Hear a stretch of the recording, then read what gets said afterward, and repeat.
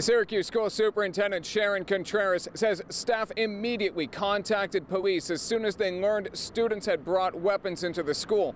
And Contreras says the real problem is violence in our community, and the school can't control what goes on when a student is at home. Contreras praised staff, who she says responded quickly and appropriately to all of the incidents. At Grant Middle School, Contreras says other students alerted teachers that a fellow student had brought a BB gun onto school grounds. At McKinley Brighton Elementary School, Contreras says she believes the second grade student thought the unloaded handgun they brought to school was a toy. That student could still be suspended.